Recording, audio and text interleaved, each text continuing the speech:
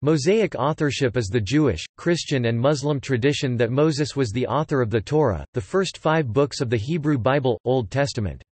The books do not name any author, as authorship was not considered important by the society that produced them, and it was only after Jews came into intense contact with author-centric Hellenistic culture in the late Second Temple period that the rabbis began to find authors for their scriptures. The tradition that Moses was this author probably began with the law code of Deuteronomy, and was then gradually extended until Moses, as the central character, came to be regarded not just as the mediator of law but as author of both laws and narrative. By the 1st century CE, it was already common practice to refer to the 5 books as the Law of Moses. But the first unequivocal expression of the idea that this meant authorship appears in the Babylonian Talmud, an encyclopedia of Jewish tradition and scholarship composed between 200 to 500 CE. There the rabbis noticed and addressed such issues as how Moses had received the divine revelation, how it was curated and transmitted to later generations, and how difficult passages such as the last verses of Deuteronomy, which describe his death, were to be explained. This culminated in the 8th of Maimonides' 13 Principles of Faith, establishing belief in Mosaic authorship as an article of Jewish belief. Mosaic authorship of the Torah was unquestioned by both Jews and Christians until the European Enlightenment, when the systematic study of the 5 books led the majority of scholars to conclude that they are the product of many hands and many centuries. Despite this, the role of Moses as an article of faith in traditional Jewish circles and for some Christian evangelical scholars, for whom it remains crucial to their understanding of the unity and authority of Scripture. Torah, authorship, and the development of the tradition.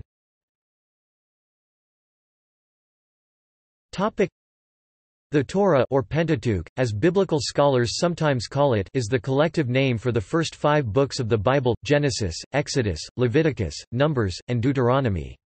It forms the charter myth of Israel, the story of the people's origins and the foundations of their culture and institutions, and it is a fundamental principle of Judaism that the relationship between God and his chosen people was set out on Mount Sinai through the Torah. The development of the Torah began by around 600 BCE when previously unconnected material began to be drawn together. By around 400 BCE, these books, the forerunners of the Torah, had reached their modern form and began to be recognized as complete, unchangeable, and sacred. And by around 200 BCE the 5 books were accepted as the first section of the Jewish canon. It seems that the tradition of Mosaic authorship began with Deuteronomy, which scholars generally agree was composed in Jerusalem during the reform program of King Josiah in the late 7th century. It is this law code that books such as Joshua and Kings, completed in the mid-500s, mean when they speak of the Torah of Moses. In later books such as Chronicles and Ezra-Nehemiah the meaning had expanded to include the other laws such as Leviticus, and by Hellenistic times Jewish writers referred to the entirety of the 5 books, narrative and laws, as the book or books of Moses. Authorship was not considered important by the society that produced the Hebrew Bible, the Protestant Old Testament, and the Torah never names an author. It was only after c. 300 BCE, when Jews came into intense contact with author-centric Greek culture, that the rabbis began to feel compelled to find authors for their books, and the process which led to Moses becoming identified as the author of the Torah may have been influenced by 3 factors: first, by a number of passages in which he is said to write something, frequently at the command of God, although these passages never appear to apply to the entire 5 books; second, by his key role in 4 of the 5 books, Genesis is the exception; and finally, by the way in which his authority as lawgiver and liberator of Israel united the story and laws of the Pentateuch. Mosaic authorship in rabbinic tradition to the modern period. The Babylonian Talmud, an encyclopedia of Jewish scholarship composed between 200 to 500 CE, states that Moses wrote his own book and the section concerning Balaam. The medieval sage Maimonides c.1135–1204 enshrined this in his 13 Principles of Faith, a summary of the required beliefs of Judaism, the 8th of which states, "I believe with perfect faith that the entire Torah presently in our possession is the one given to Moses." The rabbis explained that God wrote the Torah in heaven before the world was created, in letters of black fire on parchment of white fire, and that Moses received it by divine dictation, writing the exact words spoken to him by God. The rabbis also explained how the Torah was handed down to later generations. Moses received the Torah from Sinai and transmitted it to Joshua, Joshua to the elders to the prophets, and the prophets transmitted it to the men of the Great Assembly, who in turn transmitted it to the rabbis. The Great Assembly, according to Jewish tradition, was called by Ezra to ensure the accurate transmission of the Torah of Moses when the Jews returned from exile. Orthodox rabbis therefore say that thanks to this chain of custodians the Torah of today is identical with that received by Moses, not varying by a single letter. The rabbis were aware that some phrases in the Torah do not seem to fit with divine dictation of a pre-existent text, and this awareness accounts for a second tradition of how the divine word was transmitted. God spoke and Moses remembered the divine words and wrote them down afterwards, together with some explanatory phrases of his own. This explanation is a minority one, but it explains, for example, why every step in the description of the construction of the tabernacle is followed by the phrase, "as the Lord commanded Moses." There were also passages which seemed impossible for Moses to have written, notably the account of his own death and burial in last verses of Deuteronomy. The Talmud's answer is that Joshua wrote the last 8 verses of the Torah. Yet this implied that the Torah was incomplete when Moses handed it to Israel. The explanation of the rabbis was that the verses were indeed by Moses, but written with tears in his eyes, as God dictated to him this description of his end. More serious were a few passages which implied an author long after the time of Moses, such as Genesis chapter 12 verse 6. The Canaanite was then in the land, implying a time when the Canaanites were no longer in the land. Rashi explains it to mean that the Canaanites were then conquering the land from the descendants of Shem. Abraham ibn Ezra c. 1092–1167 made a celebrated comment on this phrase, writing that it contains a great secret, and the person who understands it will keep quiet. The 14th-century rabbi Joseph ben Samuel Bonfils responded that Moses had written this and similar passages, as he was a prophet, but that it made no difference whether they were by him or some later prophet, since the words of all of them are true and inspired. Rashi, a French medieval Jewish commentator on the Bible, wrote, in the name of Torat Kohanim, an Agada, that the passage should be understood to mean that the Canaanite was in the middle of conquering the land. Finally, there were a few passages which implied that Moses had used pre-existing sources. A section of the Book of Numbers, Numbers chapter 10 verse 35-36 is surrounded in the Hebrew by inverted nuns, the equivalent of brackets, which the rabbis said indicated that these verses were from a separate book, the Book of Eldad and Medad. Biblical scholars today agree almost unanimously that the Torah is the work of many authors over many centuries. A major factor in this rejection of the tradition of Mosaic authorship was the development of the documentary hypothesis, which understood the Pentateuch as a composite work made up of 4 sources, or documents, compiled over centuries in a process that was not concluded until long after Moses' death. The documentary hypothesis aroused understandable opposition from traditional scholars. One of the most significant was David Zvi Hoffman (1843–1921), who attempted to defend Mosaic authorship by demonstrating that the sources identified by the documentary hypothesis were, in fact, pre-exilic. If this were proven, he believed, then the hypothesis itself was disproven. The most he would concede to the proponents of the hypothesis was that Moses may have written various scrolls over his career and that these may have been collated and united before his death. Another important Jewish scholar, and one still active, is David Weiss Halivni B.1927. He has developed a theory of Chait U Yisrael, literally, Israel has sinned, which states that the originally monotheistic Israelites adopted pagan practices from their neighbors and neglected the Torah of Moses, with the result that it became blemished and maculated. Only on the return from Babylon did the people once again accept the Torah, which was then recompiled and edited by Ezra, as evidenced in Ezra-Nehemiah and Talmudic and Midrashic sources which indicate that Ezra played a role in editing the Torah. He further states that while the text of the Torah was corrupted, oral tradition was preserved intact, which is why the oral law appears to contradict the biblical text in certain details. Menachem Mendel Kasher (1895–1983), taking a different approach, accepted the documentary hypothesis but adapted it to the Mosaic tradition, pointing to certain traditions of the Oral Torah which show Moses quoting Genesis prior to the Epiphany at Sinai, based on a number of Bible verses and rabbinic statements. He therefore suggested that Moses made use of documents authored by the patriarchs when redacting that book.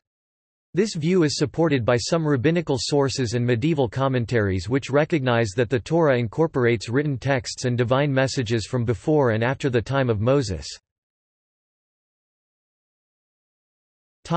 Mosaic authorship in the Christian tradition.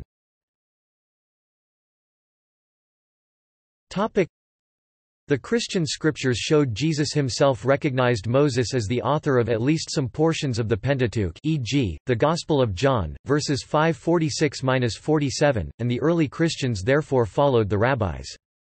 Like them, they addressed those passages which seemed to cast doubt on the Mosaic tradition. Saint Jerome, for example, felt that, "unto this day" implied an author long after the time of Moses, presumably the 5th century BCE sage Ezra.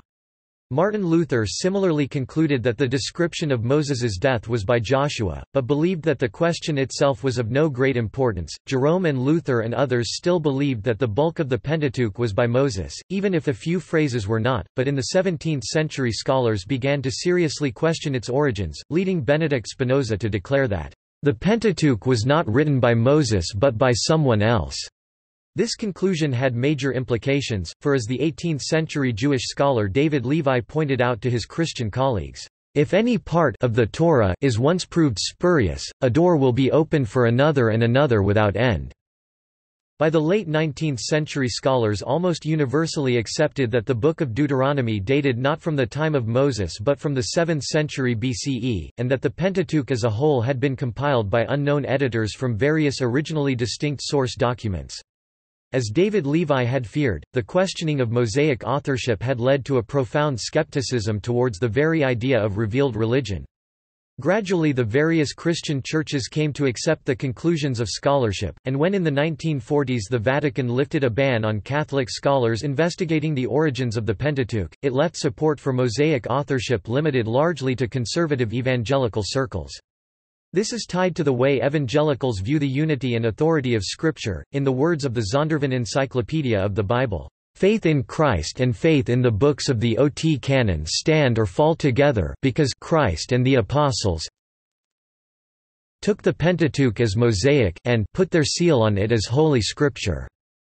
Nevertheless, the majority of contemporary evangelicals, while accepting that some or much of the Pentateuch can be traced to Moses or traditions about him, pay little attention to the question of authorship.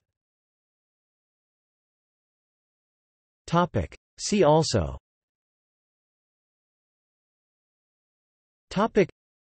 Authorship of the Bible, Dating the Bible, Documentary hypothesis, The Exodus, Oral Torah, Wiseman hypothesis. Notes.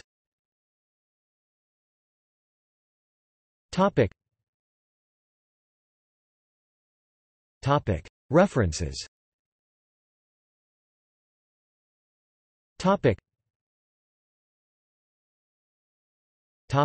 Bibliography.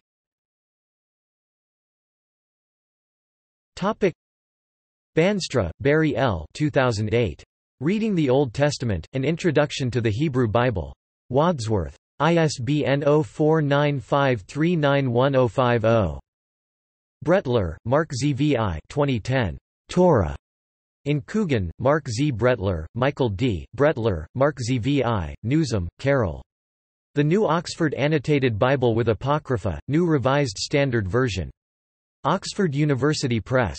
ISBN 9780199370504. Carr, David 2000. Genesis, Book of.